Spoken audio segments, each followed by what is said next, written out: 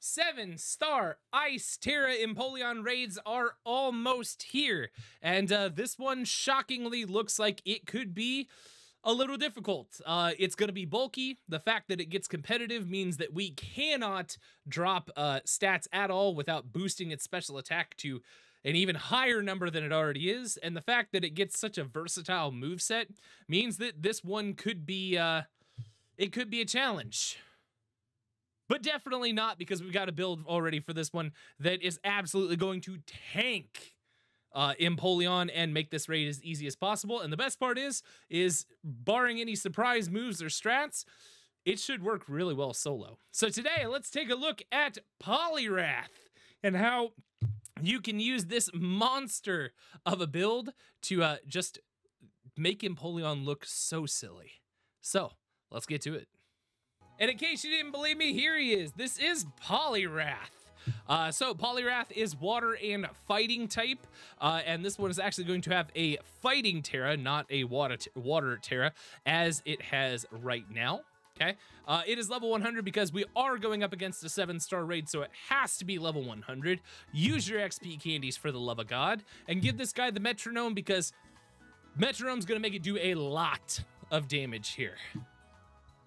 As for your EVs on POLIWRATH, you're going to max out your EVs in your physical attack and your special defense on this one, considering that Empoleon is very likely to be a special attacker here, especially with with its ability competitive, and give this guy an adamant mint so it has an adamant nature just to boost that attack a little bit higher.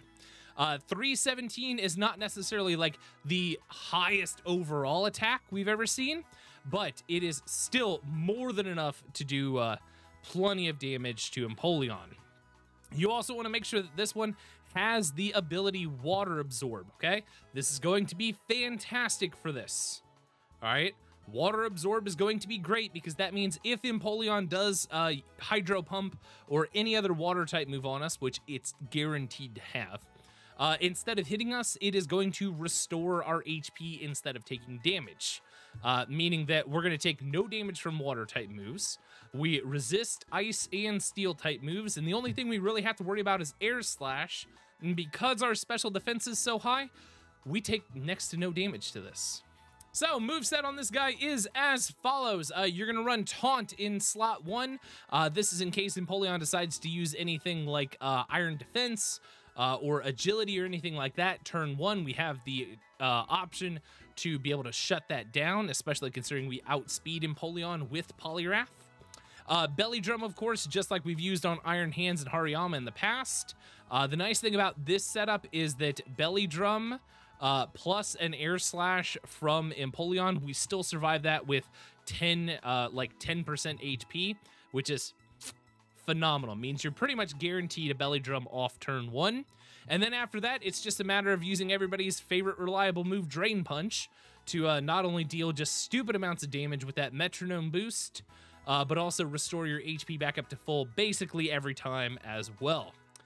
Close Combat is in here because Close Combat is kind of your finisher move. If you're running low on time on this one and you know that your raid's about done, you run in Close Combat, one time, 120 base power, with the metronome, well, not with the metronome boost, with the stab boost from Tera Fighting on this one, is going to be more than enough to be a finishing move and put down Empoleon from probably a good chunk of health. But don't take my word for this. Let's take a look at some damage calcs and see exactly how this stacks up against a 7-star Empoleon. All right, and here are the damage calcs for our POLIWRATH build. So for POLIWRATH, just like we had before, we have Fighting Tera on here, 252 attack, 252 special defense, plus 6 from our Belly Drum, and 5 uses for our metronome on Drain Punch at this point. This says Abomasnow over here. It is not Abomasnow, it's Empoleon. This calculator is messed up. So, Tera Ice, 9,270 HP, because that is 30 times HP for the 7-star. Adamant Nature, competitive, no held item, and it's healthy. Hydro Pump, Flash Cannon, Air Slash, and Ice Beam, because those are moves that it is likely to have, very likely to have. And just like that, you can see that Poliwrath with Drain Punch Tera Fighting is doing about 32%, and you're recovering 400% of the damage that you deal at this point. Okay, so yeah, this is going to do a lot of damage here, and this is going to make sure that you basically never get KO'd. Hydro Pump does 0% because of Water Absorb on this one. Flash Cannon does 26% max. Air Slash does 33% max. And Ice Beam does 29% max on this one, basically making it so that anything that is here is a guaranteed 3-hit KO. Okay? Guaranteed 3-hit KO on Poliwrath, which means that as long as you can get off Drain Punch and Empoleon doesn't do things like, you know, attack 3 times in a row, you're going to be fine with this one. Okay? So, yeah, Water Absorb Metronome Poliwrath is just an absolute monster of a build to use against this. And the fact that Air Slash doesn't do ridiculous amounts of damage to us is kind of crazy. But there you have it. That is Poliwrath. That is what you are going to use to solo 7-star Empoleon the Unrivaled and its Ice Tera type. This one could be either really simple or it could be really difficult. Regardless of that, though, this is probably going to be a solid build for this. So again, Water Fighting, Fighting Tera on this one, level 100 Metronome, max your EVs in your physical attack and special defense, Water Absorb, Taunt, Drain Punch, Belly Drum, and Close Combat or some other move there. Close Combat doesn't have to be there.